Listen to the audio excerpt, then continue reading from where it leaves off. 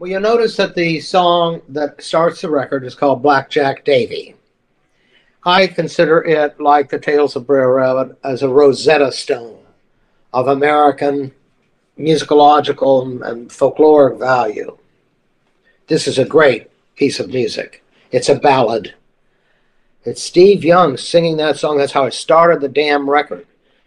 Steve Young was a man of merit and deserving appreciation. And also I had a fealty to the folk idioms. That's why Jack Davey is there. A real piece of Americana, something beyond my proprietary gain. And this is the way I see the world. Van Dyke always valued Steve Young as an original American, like a really great, genuinely couldn't come from any other country kind of talent, Steve Young. And Van Dyke and he kind of were making the same sort of Pilgrim's Progress, trying to get their feet on the ground in Los Angeles at the same time. In any case, very interesting guy, and Van Dyke sort of thought that his saga was worth chronicling. Then Randy Newman wrote a song for me. I wanted to make sure I got a song done. And Randy Newman, who had been taking odd jobs at, like, my God, Peyton Place for TV, and just a privileged child of Hollywood aristocracy, the Newman family, and well-agented and very talented. So Randy knew that I lived on Vine Street. He knew that I'd put out a record on MGM with Beethoven's beautiful Ninth Symphony chorale, that theme.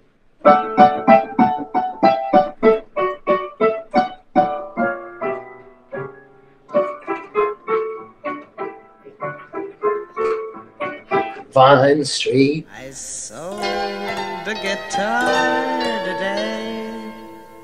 I never could play much anyway.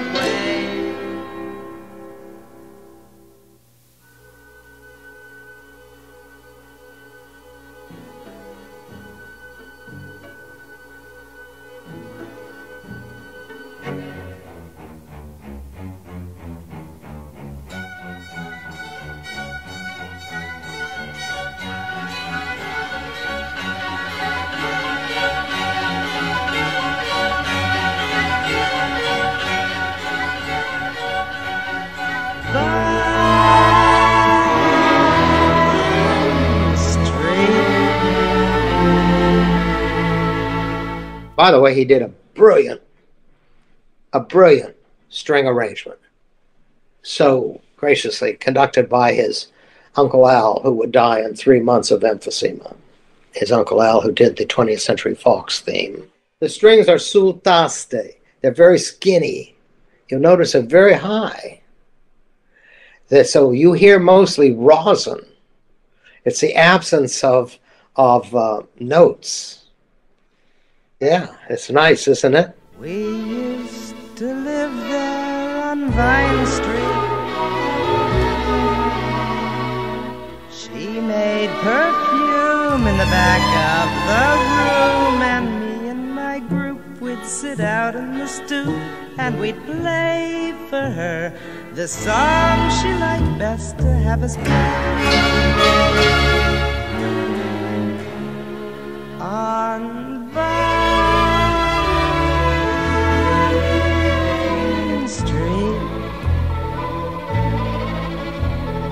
Vine Street, the crack of the backbeat on Vine Street. So he knew that my first wife, my squeeze, made perfume in the back of the room. He knew all that, and he threw this biographical wonder at my feet. I played guitar very well, actually. That was a lie. But I went along with the gag, and I recorded that. On